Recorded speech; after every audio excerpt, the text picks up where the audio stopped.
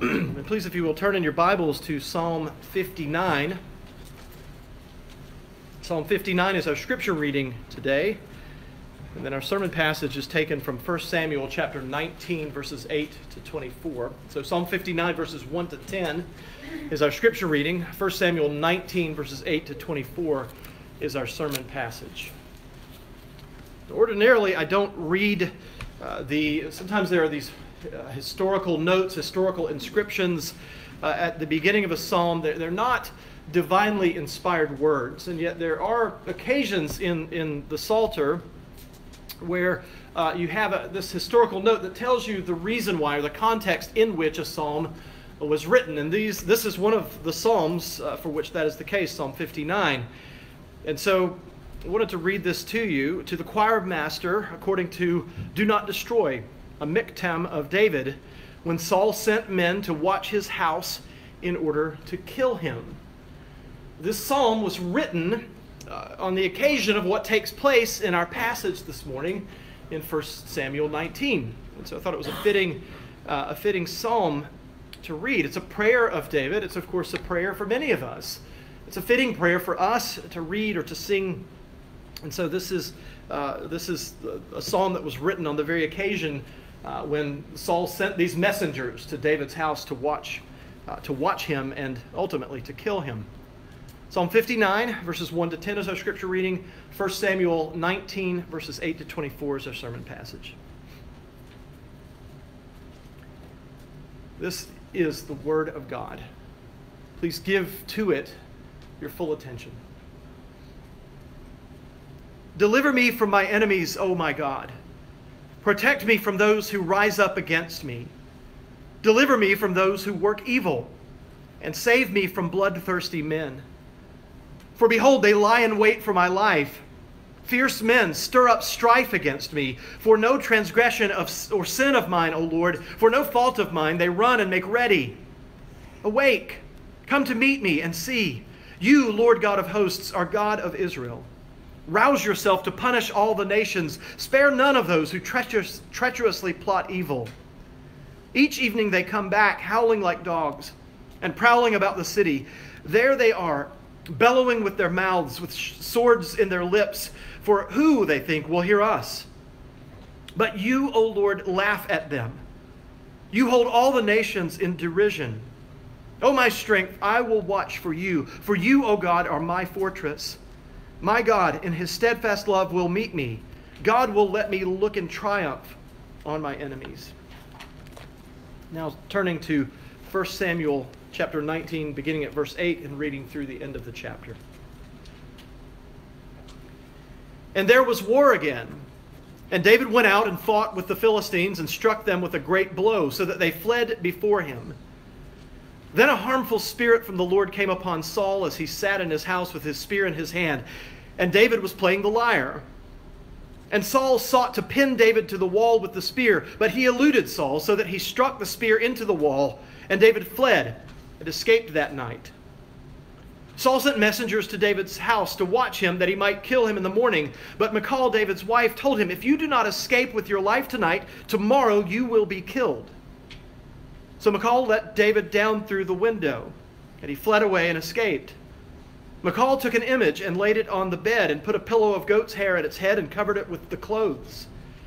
And when Saul sent messengers to take David, she said, "He is sick." Then Saul sent the messengers to see David, saying, "Bring him up to me in the bed, that I may kill him." And when the messengers came in, behold, the image was in the bed, with the pillow of goat's hair at its head. Saul said to Michal, "Why have you deceived me thus, and let my enemy go, so that he has escaped?" And Michal answered Saul, "He said to me, 'Let me go. Why should I kill you?'" Now David fled and escaped, and he came to Samuel at Ramah, and told him all that Saul had done to him. And he and Samuel went and lived at Naioth. And it was told to Saul, "Behold, David is at Naioth in Ramah." Then Saul sent messengers to take David. And when they saw the company of the prophets prophesying, and Samuel standing his head over them, the Spirit of God came upon the messengers of Saul, and they also prophesied. And when it was told Saul, he sent other messengers, and they also prophesied. And Saul sent messengers again the third time, and they also prophesied.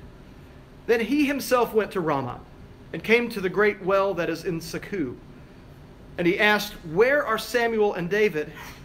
And one said, Behold, they are at Naioth in Ramah. And he went there to Naioth in Ramah. And the Spirit of God came upon him also. And as he went, he prophesied until he came to Naioth in Ramah. And he too stripped off his clothes. And he too prophesied before Samuel and lay naked all that day and all that night. Thus it is said, Is Saul also among the prophets? This ends the reading of God's most holy and inspired, inerrant, and infallible word. Let us pray. Our gracious God, we thank you again and again for what your word teaches us, not about David, not about Saul, not about Samuel, not about Michal, not about any other character in the Bible save you and you alone, O God. We're thankful for what it teaches about you. You, O Lord, are the primary person, the primary figure, the primary character in your word. So that it is primarily a revelation of yourself to us. And we are thankful, dear Lord, that you've revealed yourself to us, that you've made yourself known to us. We're thankful for the fact that your Spirit makes us able to know you through your word. And that he joins with your word as it's read and as it's preached to make us more and more like our Savior, Jesus Christ. Lord, please bless us now as the word is preached. Help us to hear, give us understanding, help us to be attentive. Help us, O Lord, to see this as part of our duty in worshiping you. And so, O Lord, may we glorify you, the preaching and the hearing of your word. We pray this in Jesus' name. Amen. Now, you'll remember from a couple of weeks back that in the previous passage in 1 Samuel 19, we saw how God used Jonathan to intercede for David in order to keep Saul from carrying out his plan to kill David. Now, we could have taken all of chapter 19 together. That would have been fine. Many commentators deal with the entire chapter as one thing, one ordeal in a sense. And yet, I think for the sake of all of us, it was good to divide it up in the way that we did. And yet, what chapter 19 does for us is it shows us again and again how the Lord cares for his people, how he delivers his people, how he protects and defends his people. You remember that Jonathan succeeded for a time in helping David to receive rest from Saul's wrath. He convinced his father not to kill David. Back in verse 6 of chapter 19, Saul swore, As the Lord lives, he shall not be put to death. Now, if you were already familiar with 1 Samuel, and even if you just heard the rest of chapter 19 for the first time this morning, you know that Saul obviously didn't keep this promise that he made to Jonathan. Now, in some ways, our passage serves to reiterate what the first 7 verses of chapter 19 teaches, that God protects his people. But taking the entirety of this chapter together, we're shown the variety of ways, or a variety of ways in which the Lord does this, in which the Lord defends his people. The Lord has all kinds of resources, tools, weapons in his hands, in order to defend his people. And so as we saw in the first 7 verses, God used Jonathan to protect David. In verses 9 and 10, David is able to evade the spear that Saul threw at him. And so we could say God used David to help protect himself. And then God uses David's wife, Michal, who also happens to be Saul's daughter, to protect David. And finally, God once again defends David directly by causing all of those who came to kill David, including Saul himself, to break into paroxysms of prophecy which prevented them from doing David any harm. This is the way. These are some of the ways, we should say, that God defends his people. And so to ask you to think about this, to hold this in front of you as we work our way through the sermon today. God shows himself to be our true king by defending us and restraining all his and our enemies. Let me say that one more time. God shows himself to be our true king by defending us and restraining all his and our enemies. Now, some of you, you may detect a note of the catechism in there, and if you do, you're right, it is. Almost taken word for word from the shorter catechism. The sermon is divided into 3 sections. The first, victory and envy. The second, intrigue and artifice. And the third, obstinence and omnipotence. So again, victory and envy, that's the first section. The second, intrigue and artifice. And the third, obstinence and omnipotence. So let's look at the first section now, victory and envy. Now, one of the things that we don't know, it's difficult to tell, just because verses 7 and 8 are immediately put together in chapter 19, doesn't necessarily mean that the events that happen in verses 8 and following are immediately following what takes place in verse 7. But however long it was long enough for Saul to once again be filled with jealousy because of David's victories in battle. We read in verse 7 that David was in Saul's presence as before. He was playing his lyre, we read in our passage. And he continued to fight Israel's enemies, which at this time period primarily meant the Philistines. And verse 8 says that once again there was a war. And David, acting as a king should, even though he wasn't yet technically the king, he'd been anointed as king but not installed as king, he went out and fought against and defeated the Philistines. There's no mention of Saul doing this, though as king, Saul should have been at the head. He should have been at the front of his army. And we read that David struck them with such a great blow that the enemy fled from before him.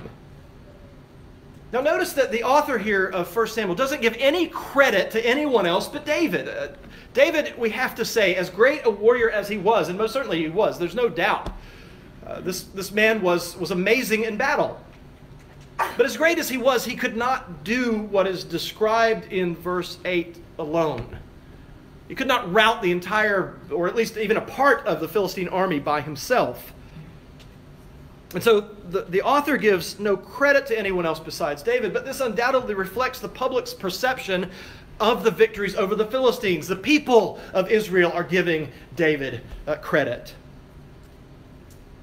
And so David is in the spotlight. The public's attention is directed at David, and this attention directed at David sent Saul flying into a fit of envy. He is jealous. He's angry. But then verse 9 explicitly says that this is a harmful spirit from the Lord that came upon Saul. Now, it seems like about a year ago, but we first encountered this phrase as it relates to Saul back in chapter 16, verse 14. It was only 3 chapters ago. It was just back in June, believe it or not, but it seems like sometime in 2019 when we were that far back. And we read this, "Now the Spirit of the Lord departed from Saul, and a harmful spirit from the Lord tormented him." How do we understand what verse 9 in our passage is saying? How did we understand what verse 14 of chapter 16 was saying? Well, we know that God is not the author of evil. We know that. And we can understand this to a limited degree as God giving Saul over, possibly only for a time, to manifold temptations and the corruption of his own heart, to chasten him from his former sins. Verse 9 shows that the Spirit from the Lord is active in tormenting Saul. And so it may be something akin to, I don't know that it's identical, but when we think about the first chapter of the book of Job, and how Satan, he's been roaming the earth. He's been going to and fro. That's the language. It's the language of Satan looking for someone to accuse. And we read what happens next and we don't fully understand it, but God says, "Have you considered my servant Job? Blameless and upright, a fearer of God. No one is as righteous as he is." Now, if we were Job, we would not want that kind of attention being brought to us. We want to keep our heads down. We don't want to target on our backs. We want to just go about our lives and stay out of any attention of the devil. We don't want him coming after us. But there may be something akin to that about what is going on here. And so it's difficult to know whether this is some type of literal spirit, like a demon, or whether it's like a malignant emotional or mental state or disposition. But it certainly seems like Saul becomes increasingly unstable. He's just made this promise to his son sometime prior to what happens in verses 8 and 9.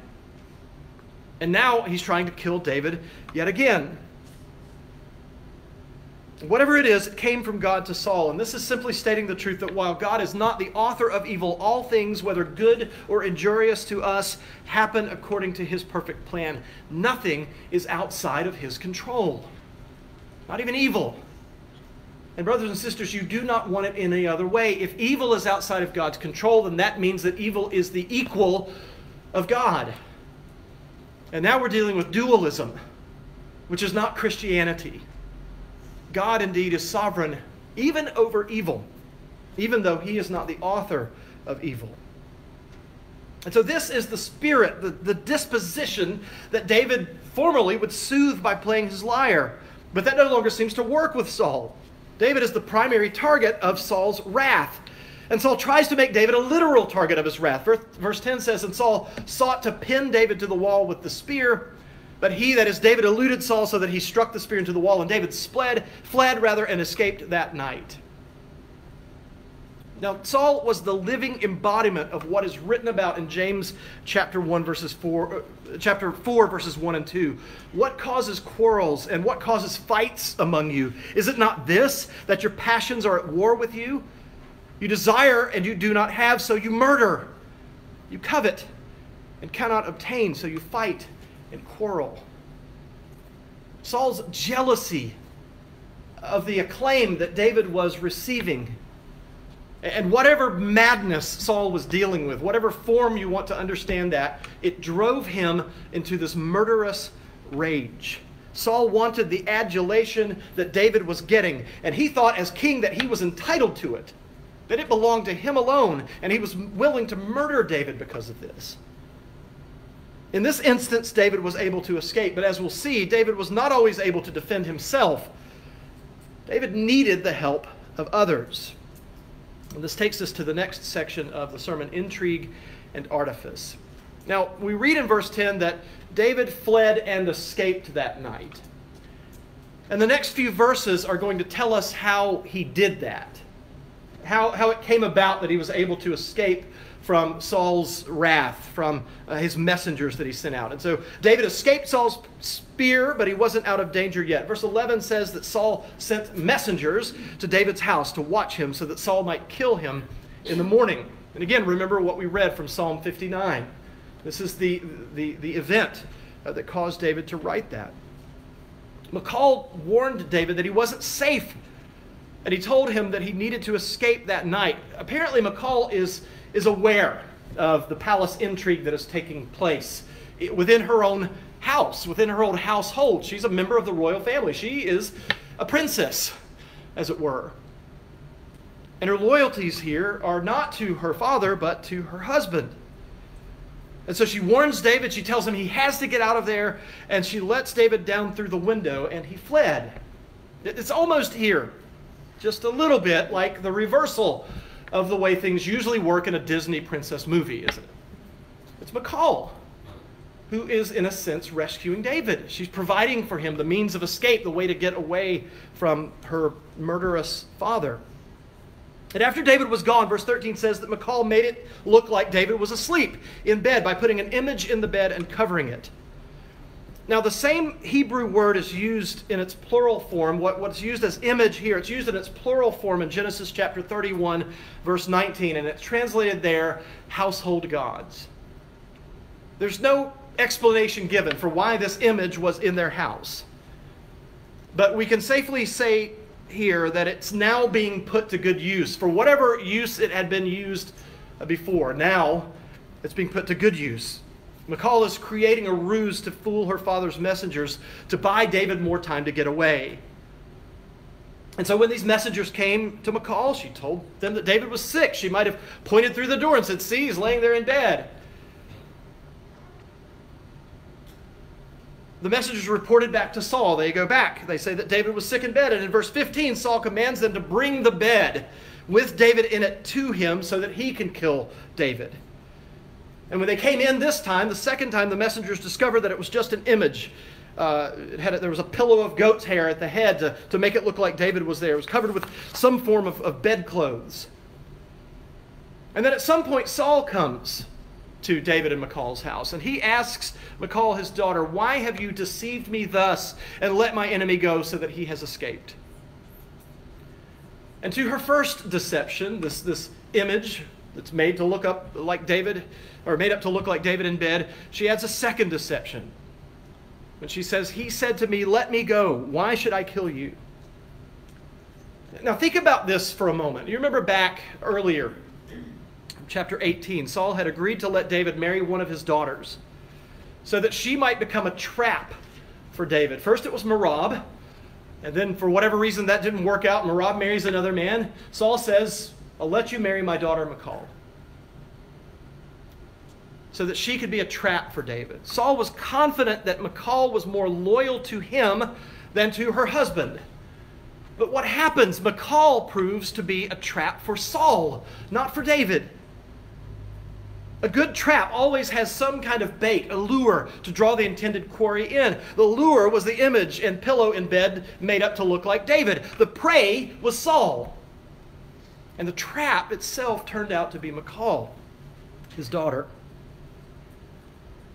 Proverbs 28 verse 10 says, "Whoever misleads the upright into an evil way will fall into his own pit, but the blameless will have a goodly inheritance." Saul has just fallen into the pit that he dug for David at the hands of his own daughter.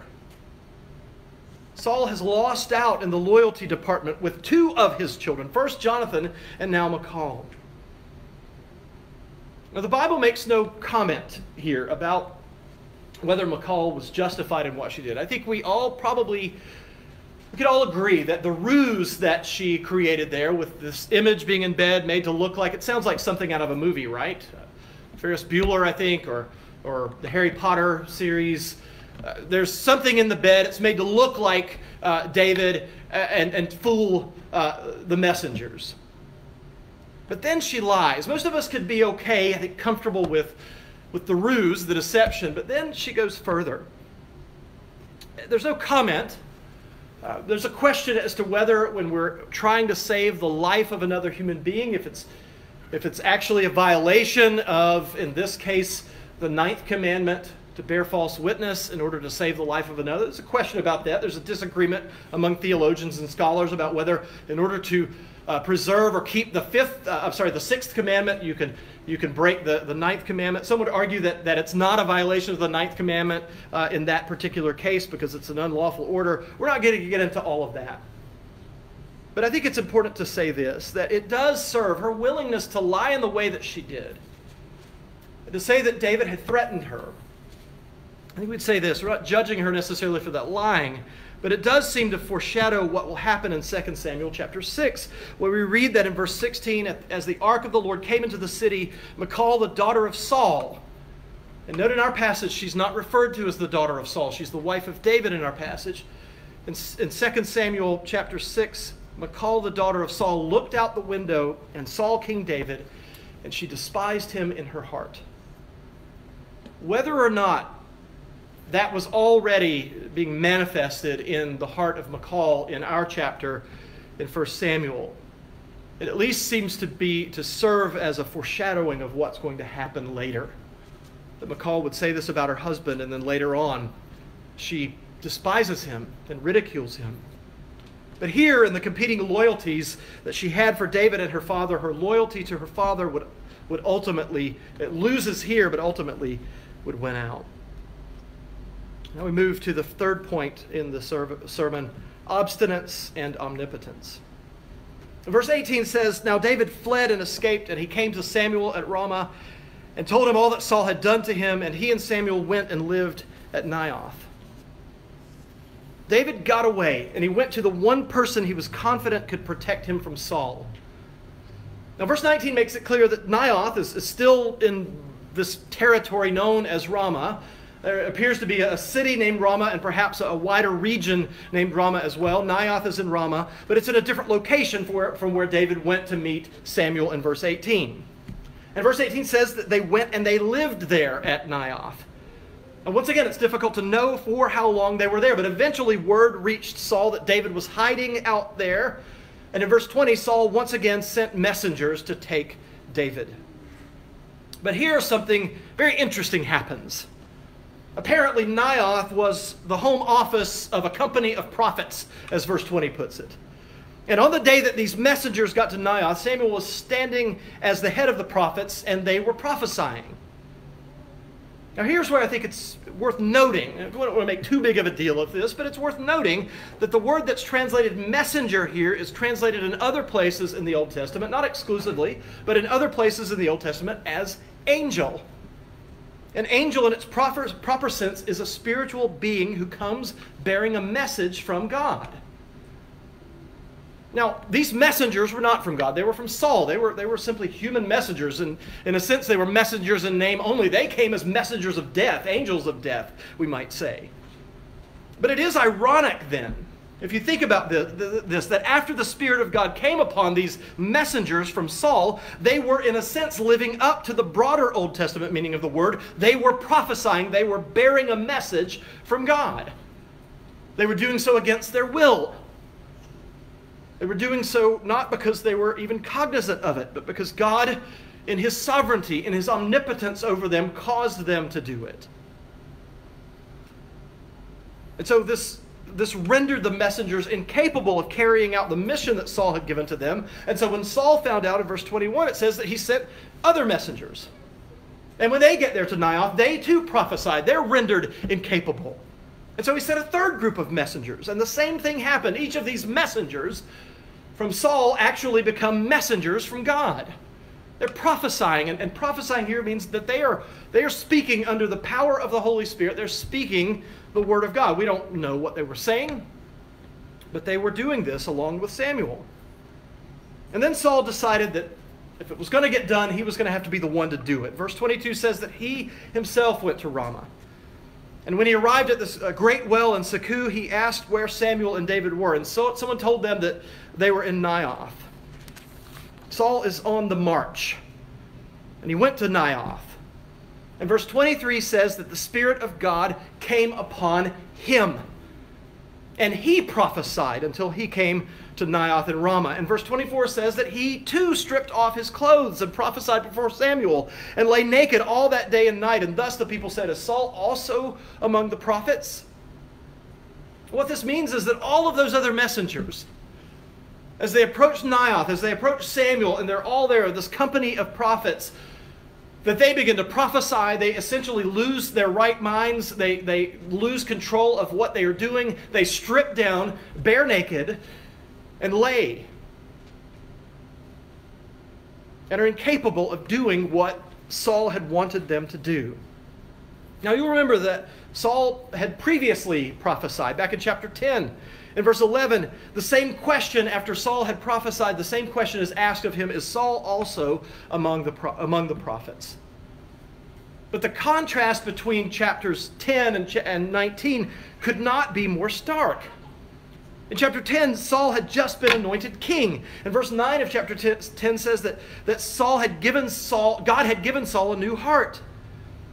And when he encountered a group of prophets, he began to prophesy with them. In chapter 19, Saul has lost, in a sense, the glory of the Lord. The light has gone out. The Spirit has departed from Saul. And he's in a murderous rage. And every attempt that has been made to kill David has failed. The assassins that he has sent have just been immobilized. So Saul takes matters into his own hands, and he is rendered useless by the power of God. He's rendered useless, but he's also brought low. He is humbled. There isn't anything more helpless looking than a naked baby, and that is essentially what Saul and his messengers have been reduced to. You can imagine that Saul went out in whatever battle gear a king would lead his army into battle with. That's what he went out in. With his sword, perhaps a shield, perhaps his chain mail that he offered to David when David was going to fight against Goliath.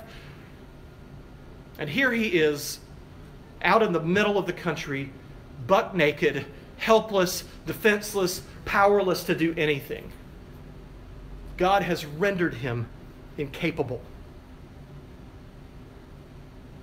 Saul's obstinacy met its match against God's omnipotence. He is like the nations that rage and shake their fists at God and are angry, but there's nothing that those nations can do about it. Now bear in mind here that David, or one of Israel's enemies, could have slaughtered Saul and his messengers there on the spot. Because in his defense of David, God had left Saul and his men utterly defenseless.